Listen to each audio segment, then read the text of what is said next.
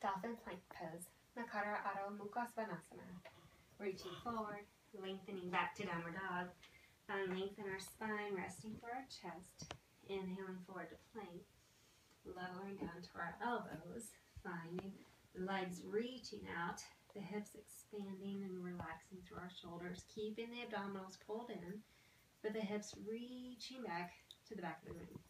Our palms again can stay forward into our forward bend, or we can bring our palms together so you can press through the fist and the forearms. Finding the breath, relaxing the shoulders over the elbows. And as we're ready, pressing back out. Returning into our plank, reaching back to downward dog. Resting back, sinking into our seated position. And that was our dolphin plank. Makara, Adho, Mukha, Svanasana. Namaste.